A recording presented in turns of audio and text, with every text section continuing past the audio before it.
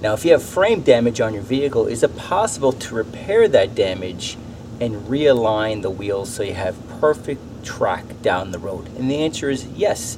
Now, let me explain what happened in this case, the process and what I came across, and hopefully you can learn from this if you're looking to do this on your vehicle. Now, this vehicle was involved in a collision accident. Now, not in the normal sense that you may be thinking with another vehicle, but in fact, this vehicle was in a really bad rainstorm and the vehicle hydroplaned.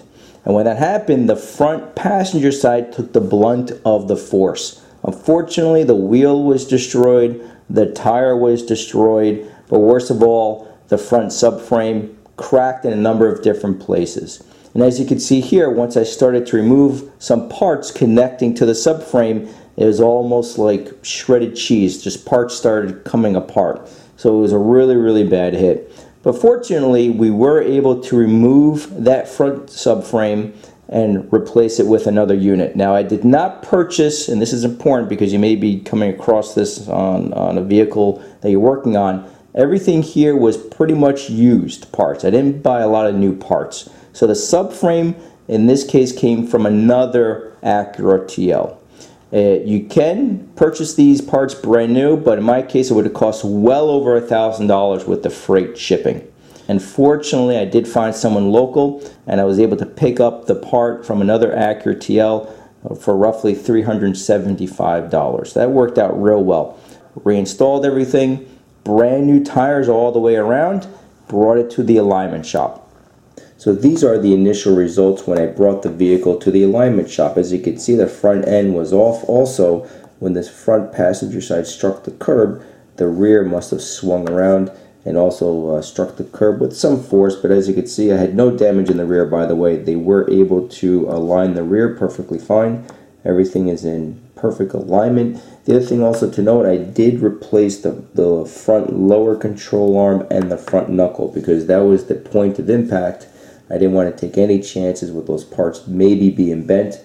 So just as you do a repair like this, just be smart about it. Any really hard hit, go ahead and replace those components because you're just going to spend more time and money figuring out if you do have a problem somewhere else.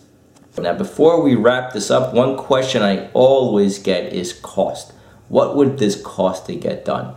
And in this case, when the previous owner hydroplaned, he did bring it to his mechanic. And the mechanic quoted him something like $4,500 with used parts, $7 grand with brand new Acura parts. The vehicle is 13 years old. The owner decided just to donate it, and that's how I came across the vehicle. Now, I think in my case, I was rather lucky. And that's because there were no body panels that had to get replaced. It was just chassis, just components underneath the vehicle.